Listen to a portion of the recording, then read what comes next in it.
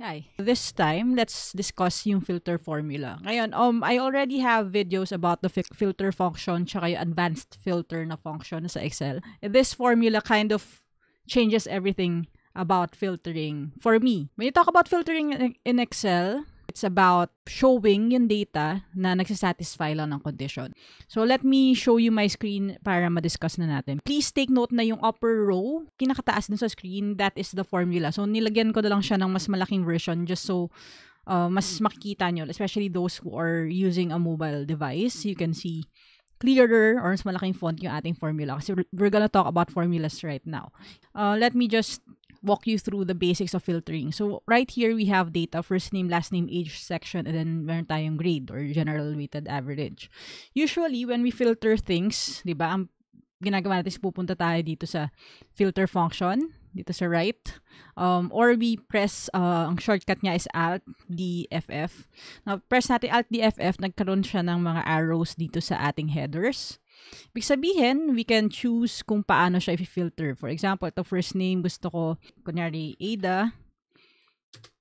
So, ayan. Kung number naman siya, you can filter out yung nag-equal or greater than. Kunyari, greater than 10. So, lahat ng 11 pataas, yun lang ang mag-appear. Ganun ang filtering. So, ganun siya nagpa-function. Again, logical filter siya. You can either search yung text or yung kanyang numerical equivalent. So, ganun ang analysis niya sa filtering. So, minsan naman, ang alternative na ginagawa natin is, ang gagawin natin, ilulookup natin. Yung VLOOKUP, pwedeng XLOOKUP, kung ano man yan, index and match. Pero actually, hindi natin kailangan gawin yun kasi meron ng filter formula. Now, this is applicable sa 365 tsaka Excel for web. Windows and Mac, it works. Pero, it's fairly new. What it does is actually, using one cell, so itong cell lang na ito yung may formula, pwede na tayong mag-filter. Okay? I'll walk you through the syntax. Okay? So, ang formula is filter. So, equals filter, just like any other formula. Then, open parentheses. Yung first part natin is array. Okay? When you talk about array, again, yung full range of data natin. So, in our case, nandito yan dito sa ating section sa A to E. Rows 1 to 31. I'll press F4. Yung F4 kasi para magkaroon siya ng $sign para ma-lock siya, no?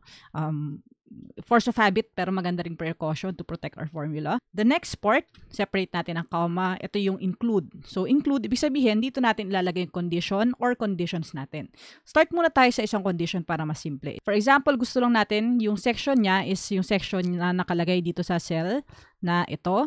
So, ang gagawin natin is, select natin kung ano yung column na panggagalingan ng ating data. So, select natin yung column D na 1 to 31. Again, ilalock ko rin yung aking formula, pressing the F4 key. So, meron na tayong D2, D31. And then, I can make a logical test. Gagawin ko, equals, tapos, isa-select ko yung cell na G2. Ang naiintindihan ng Excel ay, ang gusto kong mangyari is, i-filter niya yung data kung saan yung column D ay nagmamatch dun sa 1 na value dun sa G2. Okay? Kaya ako siya ni-refer dyan kasi gusto ko magre-react siya pa nag-update ako, which I will show you later. Now, the third part is meron siyang bracket, di ba? Yung if empty. Ibig sabihin lang yan is kung walang mag-match, yun yung lalabas na value. Pero, this is optional. Kapag may bracket na ganyan yung part ng ating formula, ibig sabihin optional siya. So, you can leave it blank, pero in our case for demonstration, lalagay ko na lang no match na text. And i-close ko siya. If I press enter, bang, ganyan lang. Isang formula sa isang cell, pinul niya na lahat ng data, matching all the columns. Okay? Pero, ang limitation nitong formula nito is ipupul niya yung lahat ng columns. Ang maganda dito is, it will react. Ibig sabihin, dahil naka-refer yung ating condition sa G2 na cell para sa section, if I change this to 3, yun, magre-react na siya. Section 3 na yung data na yan. Section 2, at dahil nilagay natin yung value na no match kapag hindi siya nakakita ng value, dahil 4 yung nilagay natin at walang section 4 dun sa ating data, no match yung nakalagay sa ating cell. So easy kasi isang cell lang yung nilagay mo na formula, hindi na dito natin siya i-filter tapos ka-copy-paste natin. So, maaalis yung lahat ng yun. Isang cell lang ilalagay naman ng simple formula, ipupul niya na lahat ng data. You just have to make sure na walang mga values dito sa cells na katabi kasi kung hindi mag-error siya. Let me demonstrate. For example, may value dito or may text dito. Pag nilagay ko yung formula, ayan, maglalagay siya ng error na tag spill. Ibig sabihin kasi hindi blank yung isang cell. So, dahil hindi niya ma-overwrite, di-delete ko to, gagana na siya ulit. So, yun lang yung precaution natin when using the formula. Ngayon, punta na tayo doon sa medyo mas advanced ng konti. Paano naman kung, di ba sa filter natin, okay lang to kung direct or exact match yung hinahanap natin. Pero kapag range or numerical condition, pwede ba siyang gumana? Yes, pwede siyang gumana. And in fact, pwede ka rin mag-combine ng iba-ibang conditions sa isang test or sa isang pag-filter. For example, gusto mo hindi lang yung basta section na yon, pero gusto mo rin mag-appear yung ang age niya is less than or equal to 10 years old. Ang gagawin mo lang is, hindi natin papalitan yung ibang parts ng ating formula, pupuntahan lang natin yung part sa gitna, sa include. Ito kasi yung condition, di ba? So, dahil hindi naman natin ito papalitan, kundi dadagdagan lang natin yung condition, lagyan natin siya ng parentheses. And ang key dyan is kapag plus ang ginamit mo, it's an or. Kapag asterisk, it's an and. Ibig sabihin ng and function, dapat ma-fulfill niya pareho. So, kung magdadagdag ako ng isa pang condition dito, I will press asterisk. So, hindi lang dapat yung column D ang nagmamatch doon sa section, pero dapat yung kanyang age, which is nasa column na C, again, lagyan na lang natin ng lock yan, ito, less than or equal to 10. So, yan yung ating condition. Lagay lang natin siya sa parentheses. Okay? So, ito yung ating array. Hindi siya nagbago. Ito yung dalawa nating conditions. And ito yung if hindi siya mag-match. So, if I press enter, you can see here, section 3, and less than or equal to 10 years old. Lahat ng 11 years old ay hindi nag-appear.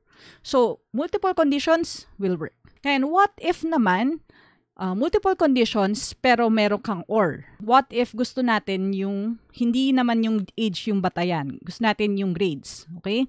Pag una kasi, and, tapos, kukunin natin yung weighted average sa column E, dapat is greater than or equal to 90.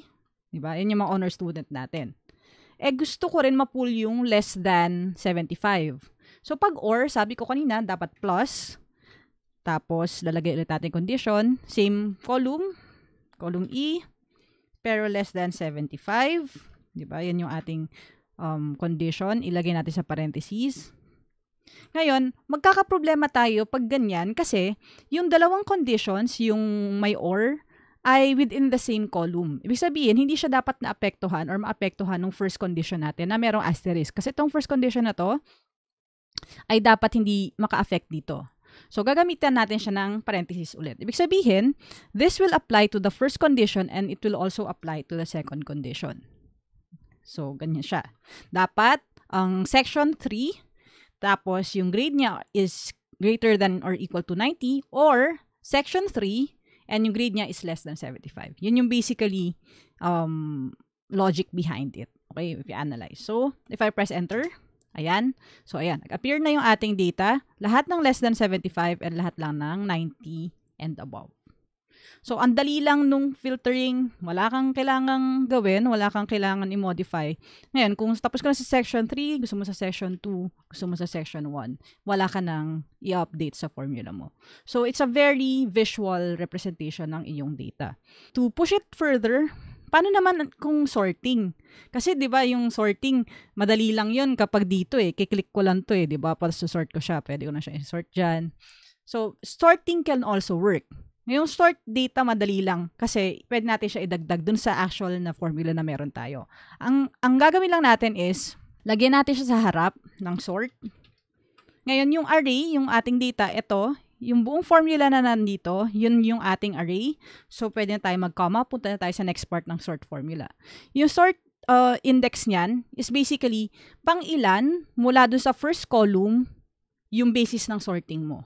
So, in this case, kung ang sorting ko ay based sa grade, so, ang GWA column ay pang-5. Kasi first name, last name, age, section, GWA. So, pang-5 yung GWA, lalagay ko yung column number 5, pang-5 siya, comma, ito yung paano mo siya isosort. Pag 1, ascending, mula sa lowest pataas. Pag negative 1, descending. For example, gusto ko yung highest grade pababa, Gagawin ko lang siyang -1 kasi gusto ko descending yung aking data. Then I can close parentheses and click enter and we have our data sorted. So ayan na. Lahat ng section 1, honor roll, first, second, third honor, kita ko na siya. Lahat ng section 2, first, second, third honor, kita ko na siya. So ganun na siya. And yung ating isa pang condition which is less than 75. It's a very easy formula to learn once you get the syntax right. Hindi mo na kailangan mag-click-click ng mouse tuwing may titingin ng report, diba? So, kunyari, may sabihin yung boss, patingin naman ng quarter 1. Di lagyan mo na lang siya ng quarter dito. Quarter 1 po ba? Quarter 2 po ba? Quarter 3 po ba? Diba? So, nagre-react na yung iyong file. And hindi mo na kailangan maglagay ng maraming formula. So, yan yung filter formula natin. I hope you enjoyed this lesson.